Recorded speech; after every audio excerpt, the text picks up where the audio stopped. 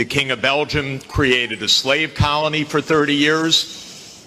The government of Belgium ran the slave colony for another 40 years. The CIA assassinated your first popular leader, Mr. Lumumba, and then installed another dictatorship for the next 30 years.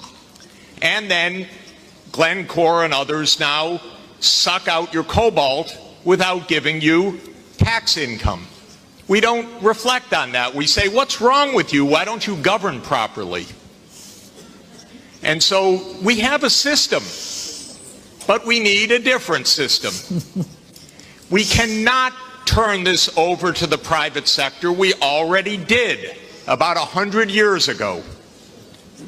Not only to the private sector with the U.S. military behind it, with the defense of these property rights in the Minister of Honduras's country, where United Fruit ran the country for a long time.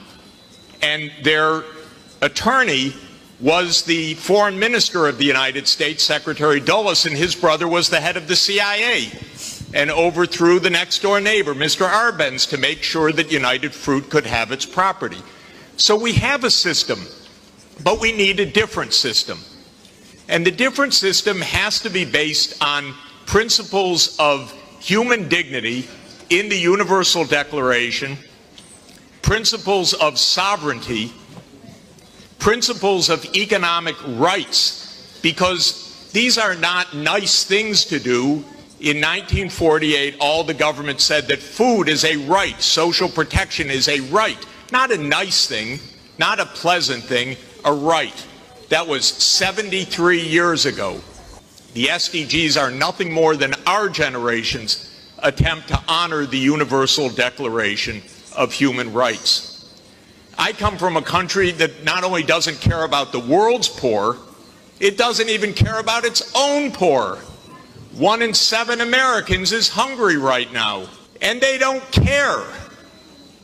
I mean, the poor people care, but one political party, all it cares about is cutting taxes for the rich and filibustering any solution. So we're in a world that's really tough. The private sector is not going to solve this problem. I'm sorry to say to all of the private sector leaders, behave, pay your taxes, follow the rules. That's what you should do.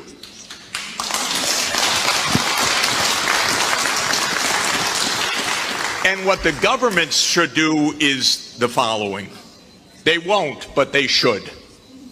First, the G20 should become the G21 by inviting systemically the chairperson of the African Union and the African Union to be the 21st country. The European Union is a member of the G20 as the EU. If you add the AU as the 21st for the G21, you add 1.4 billion people to representation at that crucial event. That will change decisively the discussion, because 1.4 billion people are not at the table for finance right now, and they need to be. So my first recommendation is the G21. I love the G20. Add one seat, 1.4 billion people with the AU represented. Second, we need an order of magnitude change of development finance. The rich countries just borrowed $17 trillion for COVID. The poor countries, nothing. Because the rich countries can borrow at 0, and the poor countries pay 5 or 10% coupon rates or have no access at all.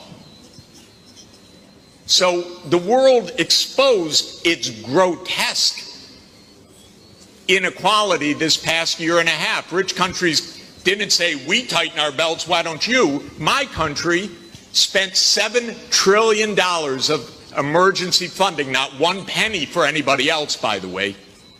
$7 trillion, it didn't even cross the imagination of the U.S. Congress to include a few crumbs for the rest of the world.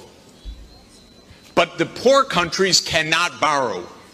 That's what we should have heard from the World Bank. I didn't hear that from the World Bank.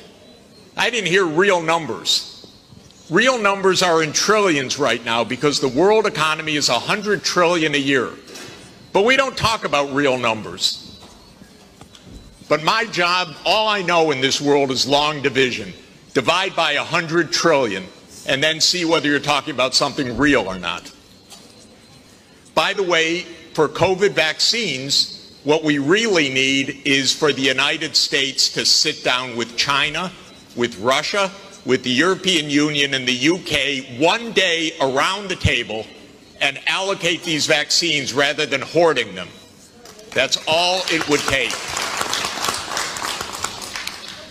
The final thing is we need the UN as the core and central institution of this world, period. Because this is the only way we're going to have a civilized world, is a strong UN. And it cannot be that the whole UN budget is less than my neighborhood's budget in New York. The UN core budget this year is $3 billion. New York City's budget is $100 billion. And then we say, why don't things work well? Because the rich are hoarding everything. Final point, rather than our 3 billionaires going in space, well, they could go into space and stay there and leave their money behind. That would be one idea. But another idea is we have 2,775 billionaires on the current list. Their combined net worth, 2,700, is $13.1 trillion. Now, I have it on good authority, you don't need more than $1 billion to be comfortable. But they have an excess of $11 trillion over just the $1 billion. So we should be taxing that and having a civilized world. Thank you.